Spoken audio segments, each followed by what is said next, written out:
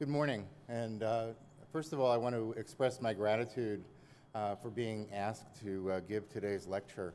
To give a lecture for the Glaucoma Research Foundation is a wonderful honor, and to give the Drs. Henry and Frederick Sutro Memorial Lecture is a tremendous honor, and I'm very grateful and humbled by this. Let me give you my disclosures. And I just want to mention a couple of things about the people that this lecture is named after.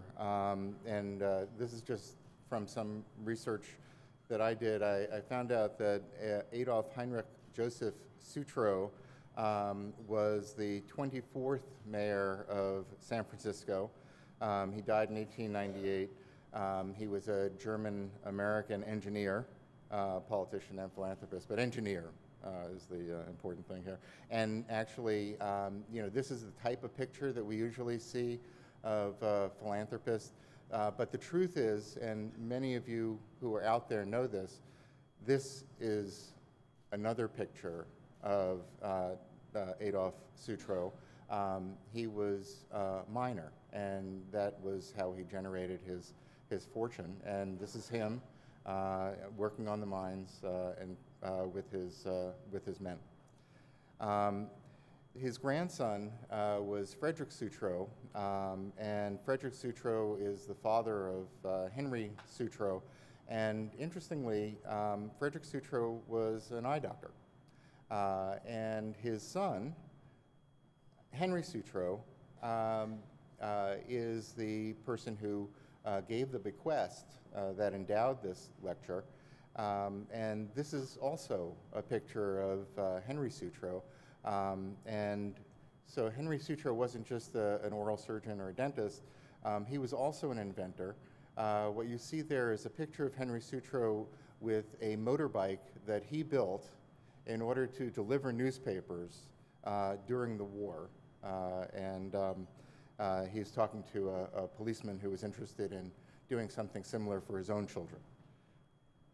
Well, there are a number of people who have gone before me in giving the Sutro lecture. The inaugural was by Bob Weinreb.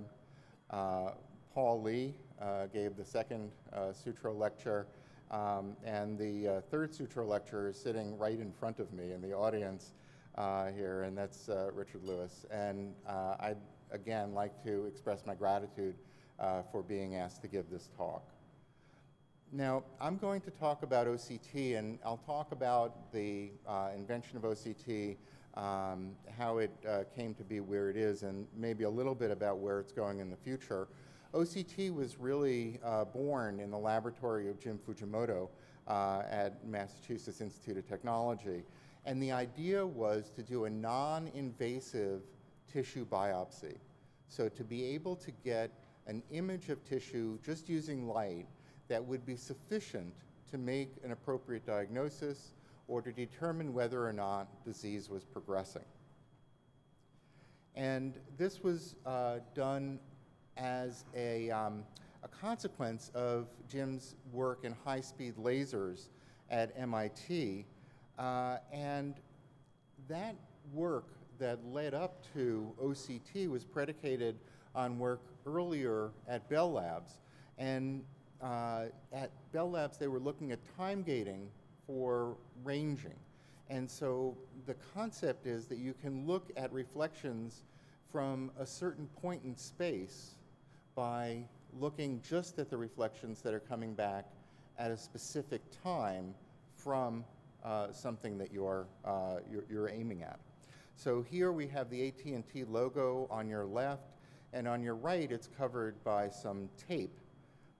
And by time-gated ranging, you could just look at the scattered light from that particular plane in space, and you can see the logo even though it was masked by the tape. And the idea was that you could look through objects like skin. Well, I was working in the laser lab at Mass Eye. This is back in 1989. I'm the guy in the middle with the hair. And and similar glasses, actually. I was working on a totally unrelated project, but I heard about this thing going on with optical ranging, and they were measuring the cornea and the thickness of the cornea because photorefractive laser surgery was being developed. And the idea was you could measure the corneal thickness. Well, as it turned out, that project was failing. And as many of you know who are inventors and entrepreneurs in the audience, most projects fail. And this project was failing because it took too long to measure the thickness of the cornea. And by the way, you didn't need to do it because you know how much tissue you take off with every excimer laser pulse. And so I realized that the wavelength of the light that was being used could reach the retina. And I went in to talk to the head of the laser lab, who was Carmen Pugliafito. So some of you may know Carmen Pugliafito in the audience. And Carmen is a rather, larger-than-life, colorful character. And I was a lowly fellow going into his office telling him about this idea, which I have to admit he didn't think was the greatest idea in the world. And he told me that, but not in those words. And so I asked if it was okay if I went over to MIT to see if we could get some signal from the retina. And he said, sure, do whatever you want. Again, not in those words.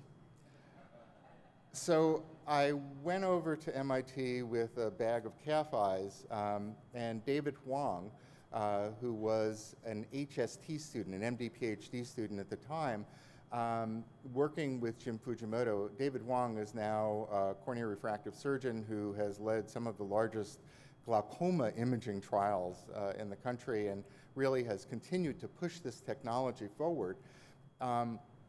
David and I and a few other people were in the lab, and I took some calf eyes and I cut them in half and we put them under the OCT beam, and we went out to get some sodas because it took a long time for a single OCT A scan. And we came back and there was a signal. And so we knew that we would be able to measure the retina with this technology. And after that, it was a lot of hard work to get to the point that we were able to image in living beings. But that was kind of the critical proof of principle moment. David realized that you could take this A scan and you could scan transversely to make a B scan. And that seems very obvious to everyone in the audience right now, but at the time no one had done it. And so it wasn't obvious until it was actually done. And so that made us go from just having an A scan with peaks and valleys to actually having a tomogram image. Well, David was the first author on the publication in Science describing this procedure. This was published in 1991. The image that you're looking at is of a human eye, and you're looking at the retina in this human cadaver eye that's been hemisected, and that explains the subretinal fluid that you can see here. It took us a little while to figure out that there was subretinal fluid to explain this dark space because the image didn't come with the labels. And then we were able to identify that section on microscopy as well. The idea of OCT is that you're using low coherence light, so broad spectrum, and you are using an interferometer in order to measure something in space. And it's a very simple system. And it's the simplicity of it, I think, that gives it so much power. And we're able to get very high resolution because of the low coherence length. Well, this was the first breadboard for OCT, and this was built by Eric Swanson, the man in the middle. Michael He, who is the person on the left, is a retina surgeon here in Northern California. He wrote all of the original software for the imaging and for the image analysis and segmentation. And then this was the prototype OCT unit that we used at New England Eye Center to do the original human studies in a variety of different areas. The person who licensed the technology was actually John Moore, who was president of Humphrey Zeiss, was the name of the company at the time. And John had the foresight to see the potential of this technology, and Jay Wei was the program manager at Zeiss. Jay has since gone on to found OptiView. And the first commercial system from Zeiss did not do very well, and neither did the second one. But the third one is the one that really caught on. And the third one could scan faster, it had a normative database, and also there was a billing code. And that allowed ophthalmologists to get paid for the work that they were doing, and I think resulted in, or was one of the things that resulted in the adoption of the technology, because no matter how good the technology is, if it costs you money and you're not getting paid, it's very hard to justify it from a business sense. This was the most successful or most rapidly adopted ophthalmic technology in history, and it drives clinical decision-making in a variety of different areas of ophthalmology and is continuing to evolve. This gives you a sense of some of the economics of OCT. It is an investment that your tax dollars were used for. So the federal government, the NIH, made an investment in basic science that resulted in a technology that benefits individuals, it benefits the health of the American people, which is the mission of the NIH, and it also benefits the economy. And I think that this is a very good example of how the NIH can make a difference in the everyday lives of people and make lives better. So what are we doing today? Today, most of us are using spectral domain OCT.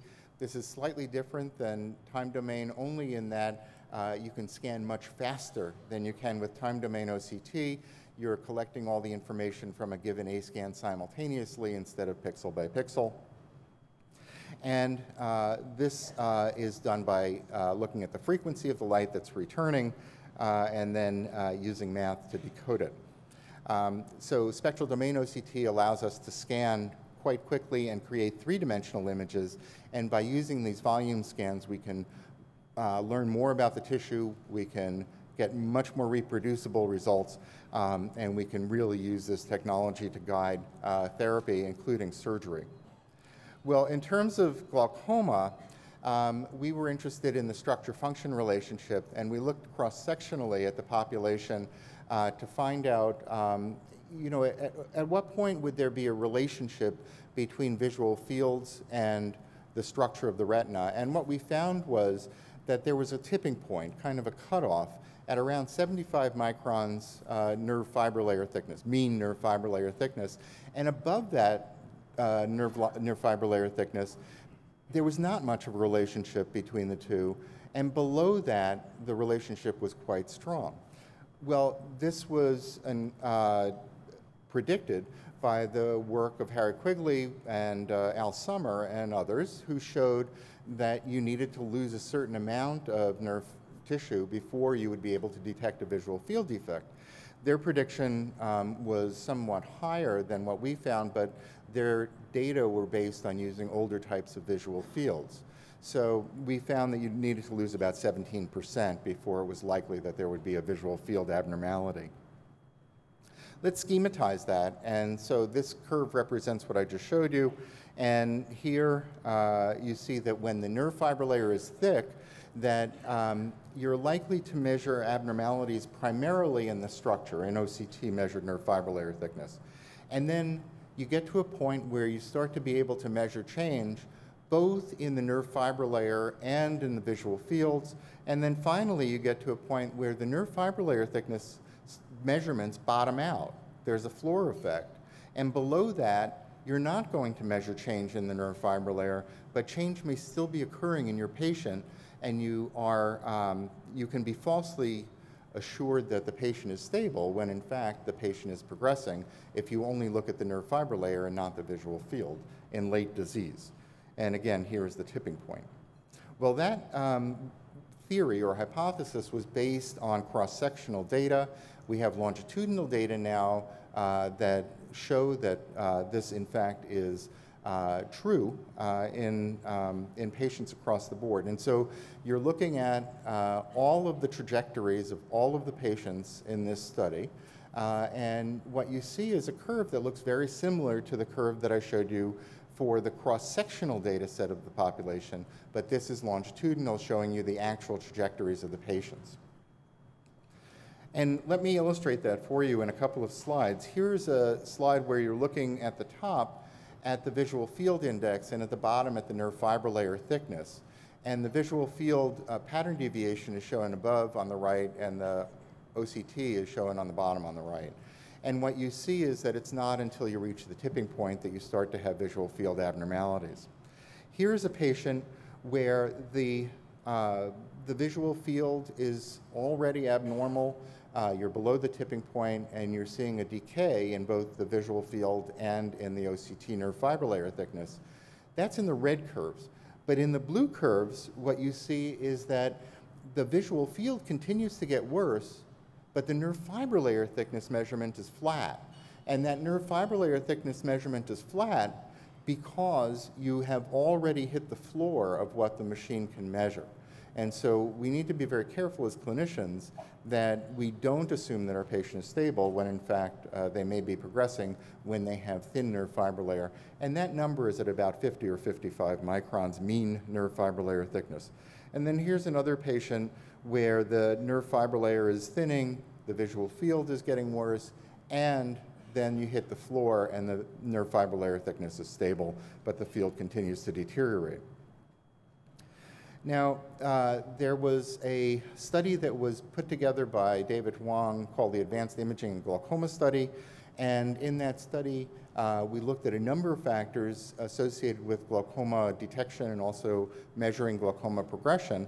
And what we found was that the OCT abnormality that predicts visual field conversion in people who are suspects or who have preparametric glaucoma is actually in the macula and not simply the retinal nerve fiber layer. And so this is called the ganglion cell complex, or the GCC, and specifically it's the focal loss volume parameter, and so this is the GCC FLV, and that was the best predictor of glaucoma conversion in these patients with preparametric or glaucoma suspect. And you had almost a 2-year lag between the time that the disease conversion could be detected by OCT, so progression by OCT, until there was an abnormality on the visual field. They were also, the GCC FLV was also the best single predictor of progression in parametric glaucoma, and that's what you see here. And then the progression detection using the GPA and the trend analysis of the VFI, the nerve fiber layer, and the GCC, you can see that the earliest detection of progression that was statistically significant occurred in the GCC. The OCT detects progression earlier among the glaucoma suspect and preparametric glaucoma eyes about 2 years earlier than you would detect it on visual field, so or by the appearance of a visual field abnormality. And so I just wanted to point that out. That doesn't mean that the nerve fiber layer is not a useful parameter. It's an extremely useful parameter, but it may also be that the macula will provide us with additional information that will be quite valuable. The last thing that I want to talk about is OCT angiography. And so OCT angiography is what is coming. It actually is here in terms of people being able to do OCT angiography clinically, but in terms of the actual quantification of the results and what those results mean, I think we're just at the tip of the iceberg in terms of understanding OCT angiography, and I think it is going to be quite valuable. So this is work, and I have to thank David Wong for lending me these slides. This is new work in parametric glaucoma and in controls, and what you see is that the OCT angiography corresponds quite well to the area of abnormality in the macular ganglion cell complex and in the visual field. And if you look at the statistics, what you find is that it's the superficial vascular plexus that is significantly different or significantly lower in terms of vessel density than in the intermediate plexus or the deep plexus when you compare glaucomatous to healthy eyes. So lower vascular density in people with glaucoma in the superficial vascular plexus, which is just what you would expect because of where damage occurs in glaucoma. And this gives you a sense of what the sensitivity and specificity are for these detections in terms of these areas under the ROC curve. And then if you want to look instead at the peripapillary retinal vascular density, you can do that, and you find very similar results. And again, high correspondence between the abnormalities in the vascular density and the visual field abnormalities, as well as the retinal nerve fiber layer thickness. And here you have the radial peripapillary capillary plexus that is statistically different, as well as the superficial vasculature. And these are the areas under the ROC curve for that. And in terms of repeatability, you can see that the repeatability is quite good at about 2%, or actually better than 2% coefficient of variation. So to conclude, we have now advanced ocular imaging technology that allows us to visualize and quantify structures that we were not able to quantify before, and we can use this for early diagnosis of disease and also for early detection of change in disease. I've spoken specifically about glaucoma, but the same could be said for other diseases of the retina and of the eye in general. So what's coming down the road? I think that we'll see higher speeds, we'll see better software, we'll be able to do better in terms of the biometrics, the parameters that we're evaluating when we're looking for disease or progression. And hopefully, we'll see what the market usually does, which is to push prices down when we have competition. And I look forward to that. I want to thank our collaborators, and especially Jim Fujimoto, with whom I've had a wonderful and long-standing collaboration. The group at NYU, this is our ophthalmic imaging research laboratory group, and I want to thank you very much.